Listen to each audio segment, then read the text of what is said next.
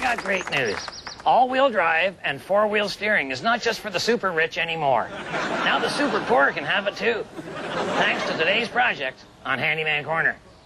So I figured between these two K cars, they should be able to make almost one drivable vehicle. That's because a K car has no real frame to speak of, and they're front-wheel drive. You could say it's spineless, with a lot of dead weight at the back end. It's really the Dalton Humphrey of automobiles.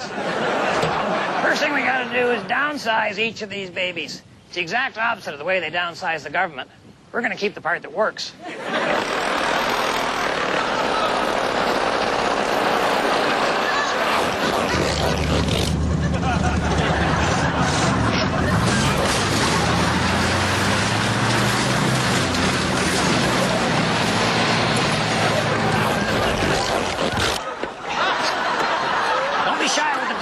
This job, it's the only thing holding the unit together. And there's nothing worse than nailing a speed bump only to have your back end break off and start chasing you. And there we have the makings of our four-wheel drive, all-wheel steering vehicle. And here's an added bonus. Stick the back ends together, you got yourself a dandy portable garden shed. Okay, the big jobs are all done. Now we just have the minor details of connecting the two sets of controls.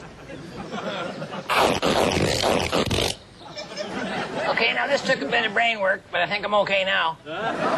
See, for both cars to work together, you got to get the one doing the exact opposite of what the other one is doing. Kind of like a marriage. So I got the steering wheels hooked together so that when I turn this one to the left, the other one goes to the right. This baby turns so sharp, you got to back off on the gas or you'll run into yourself. Same thing with the turn signals. I signal right on my end.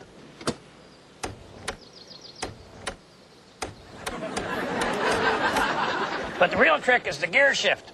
I hook them up so that when I go into drive at my end, it goes into reverse at the other end. Oh, sure, I got a couple of problems, like I got no trunk, no brake lights, and no exhaust pipe. But that's a small price to pay to be driving with cutting-edge technology. So remember, if the women don't find you...